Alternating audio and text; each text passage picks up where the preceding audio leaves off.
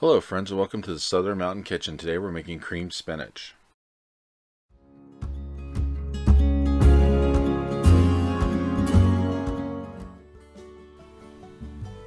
So to start with, we are going to take at least a pound of fresh baby spinach and we're going to actually remove the stems. Now when you're going through this, there's a lot here for a pound and it's going to take a minute to get through, but take off at least the larger parts of the stems because some of these have really thick stems, some do not. The smaller ones will cook through as you're using them in the pot, but you kind of want to take off the bigger parts because you don't want the crunchy hard piece of stem when you're making your spinach. So you're going to have to go through all of them once you empty them out into your counter and just actually remove them all.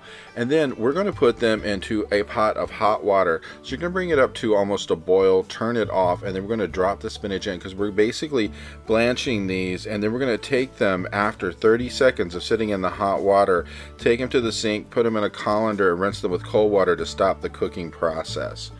So get all of yours in and give them that 30 seconds because they will start to soften up just from being in this hot water.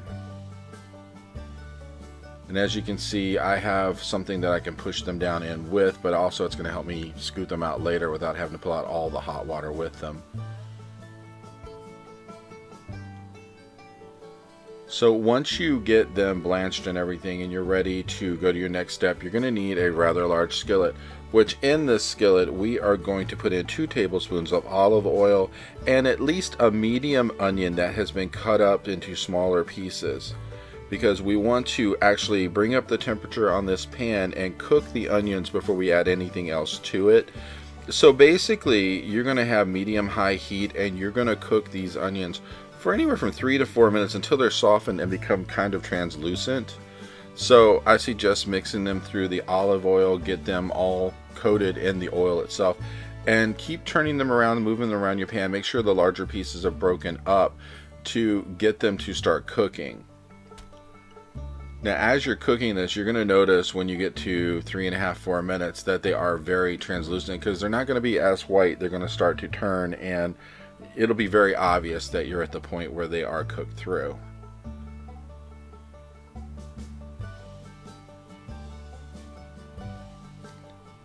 Now it's important to get these completely cooked before you go to your next step of cooking, which is actually going to be some minced garlic going in here. But we really want the onions done first because if you put the garlic in too early, then you're going to cook it to a point to where it doesn't taste great. It's just going to be mushy, disgusting. So what you really want to do, get the onions done, and then we go to the garlic after.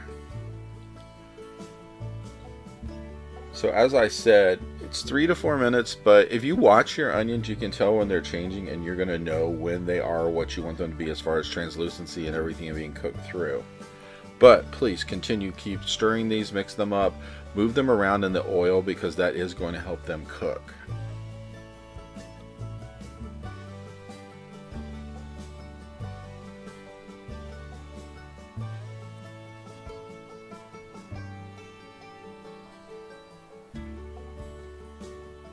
Now the good thing is as your temperature comes up in your pan and the oil starts to sizzle, it's going to really cook through these onions very well. Just make sure that you keep all the onions coated with the oil while it's doing this.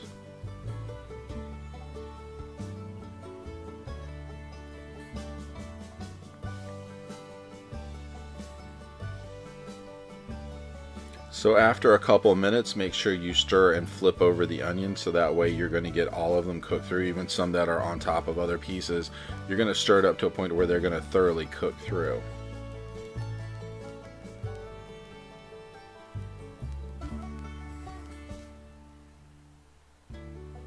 And now we are going to go ahead and add our garlic to this. So you're going to need at least 4 cloves of garlic that have been minced. And once you get them in here, the garlic only has to cook probably about 30 seconds or so. You're going to start to smell it as it's getting aromatic, and that means that it is cooking through.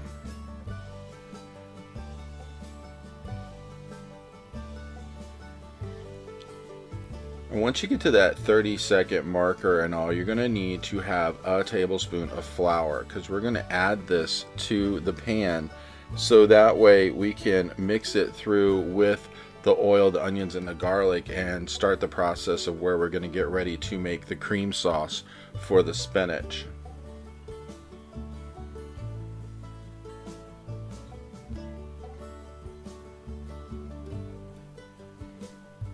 So once your flour is in, you're going to want to cook it for at least 2 minutes. That's going to take down the taste of the flour a bit, but it's also going to have a time for it to mix in with the oil, the onions, the garlic, and make sure that everything mixes together.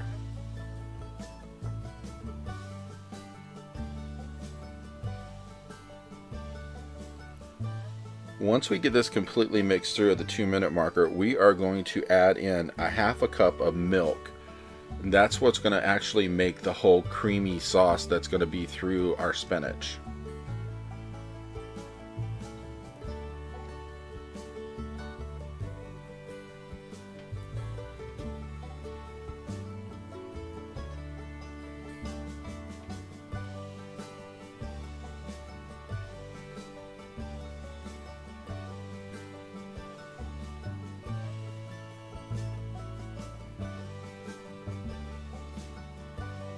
So when you go to add in your milk to this, you're going to want to put it in a little at a time, to where you use like a portion of it, start mixing it through, and then keep adding and adding until you actually get it completely in, because you want it to mix through with whatever else you have in the pan.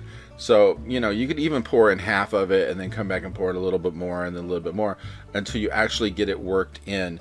Because the whole thing is kind of like when you make gravy, you have to do it in a little bit of stages so that way it doesn't clump up and turn really harsh and stuck together on you, where you have to keep stirring forever to get it broken up. So anyway, when you get this in and you have your milk in there, you're going to want to actually mix this completely to make sure everything is working through, and it's kind of making a gravy in this. And once we get it all mixed through, we're going to end up adding our spinach into it. And once you get that in, you're going to want to cook this for several minutes past time to actually get everything in. So you're going to keep stirring it, mixing it through, and doing everything as far as like mixing the spinach into the milk, into all the vegetables that's already in here, to actually get it mixed properly. And it does take a few minutes. I would cook this anywhere from 5 to 10 minutes to actually make sure that the spinach is, one, hot, but everything has been incorporated in. And at this point here, you can add in flavoring. Like if you want salt and pepper, you can do that to taste. I probably would use about a half a teaspoon of each just to give this some flavor. But continuously stir the whole time while this is cooking for the last few minutes to get it all incorporated. Because as you see, as I'm stirring mine in, it is mixing together, and it will take a few minutes to get it completely stirred through to where this is kind of combined together and it actually absorbs into the spinach. Now, one thing about this that you can add, and I do add this, I used about 1/4 of a cup of Parmesan cheese once mine was cooked completely through, and I sprinkle it over the top and let it sit for a while to incorporate. You don't have to do that. It's all in your choice as if you want to use it or not. I like it that way, but it doesn't mean you want the cheese on it. You can just go straight out with what it is. The whole idea of this is to make sure that when you serve this, it's hot, and the cheese will be on top of it unless you mix it through. It's your choice, but it just has a really good taste with the cheese, I think, but it's your choice. Now, if you didn't like your spinach the way I put it in here in whole leaf, you could have chopped it up. I prefer to leave it like this because as you cook it, it does actually pull together, shrivel up, and it's going to get smaller anyway. So I kind of like it completely through. So as you can see, I'm adding salt and pepper to mine at this point. And then once this gets stirred up, I will add my cheese in, which I said was 1/4 a cup of Parmesan. So, and once it's done, you basically are finished. You just basically want to let this sit, kind of absorb the flavors that you've added to it, and you're pretty much finished. But as I said before, once you put the cheese on, just let it sit for a couple of minutes to absorb the cheese and kind of give it a flavor.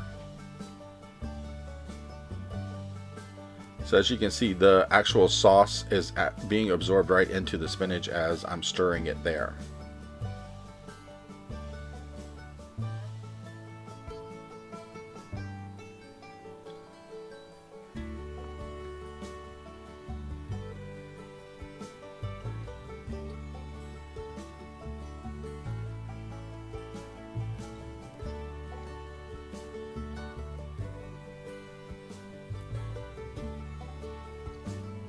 And this is my Parmesan cheese going on top. Like I said, I used about 1/4 of a cup.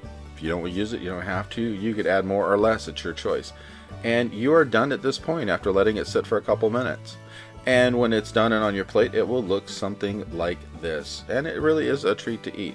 So I hope you like this. And if you like this or my other videos, please like and subscribe. And if you're interested, I have a cookbook which is available on Amazon and on bookstores worldwide. Have a great day.